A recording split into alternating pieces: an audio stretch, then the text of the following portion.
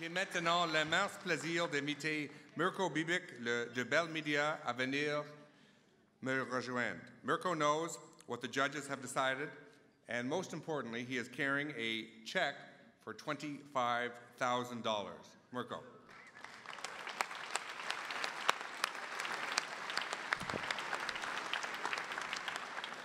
Thank you, John. Merci, John. C'est un privilège d'annoncer le gagnant du prix Shaughnessy Cohen ce soir. On behalf of Bell Media, kind of decided I was going to peek, and then I decided not to. So that's why it's a bit mangled. So on behalf of Bell Media, it's an absolute honor to announce the winner of the 2012 Shaughnessy Cohen Prize for political writing. But before I do, we should take a moment, though, to thank the jury for their efforts. Tasha Carradine, Ed Broadbent, and Danielle Poliquin.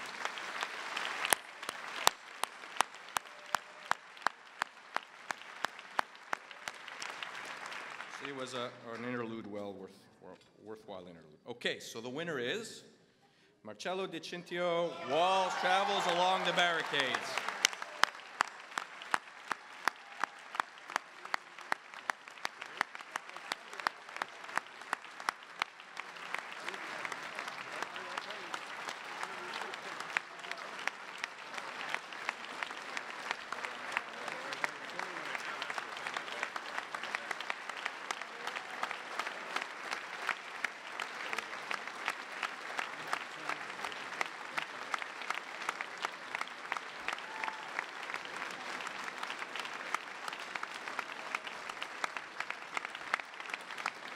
Wow, thank you so much.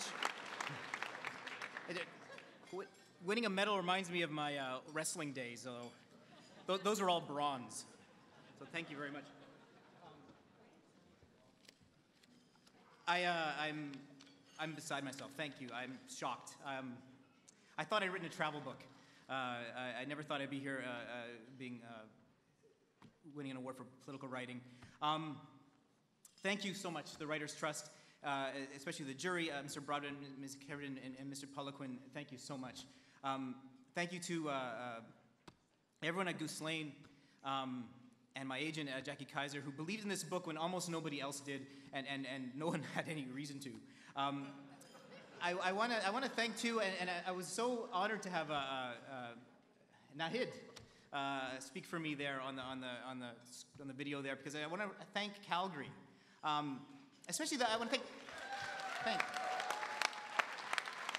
to thank Calgarians specifically. The writers and the artists, and especially the readers, who've always been such great supporters of my work and the work of my colleagues in the arts. And I'm very lucky and I'm very proud to be a Calgarian.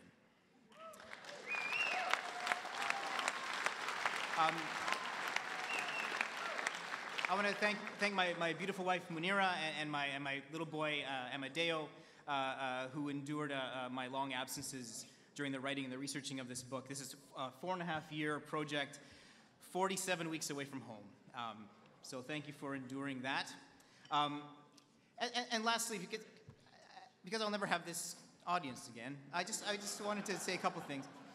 I started out writing this project. I was going to write about how the walls all act as symbols of hatred, symbols of racism, symbols of fear. But during the travels, I realized that for those who live in the shadows of these walls, those who live in this physical intimacy with these walls, the structures aren't symbols at all. They are walls. They are physical barricades that affect the daily lives of people in real, intimate ways. And only those of us who live far away from these things have the luxury of seeing them as symbols or representations. And I think there's a lesson here, too, for foreign policy from our end. I think that we need to understand, our leaders need to remember, that the decisions that we make in offices here, the policy papers that they sign, the official pronouncements, the memoranda, they have real and intimate effects on real people far away. The world outside of our borders is not merely a collection of nation states or political entities or other such abstractions. The world beyond our borders is made up of human societies, and I think we cannot forget this.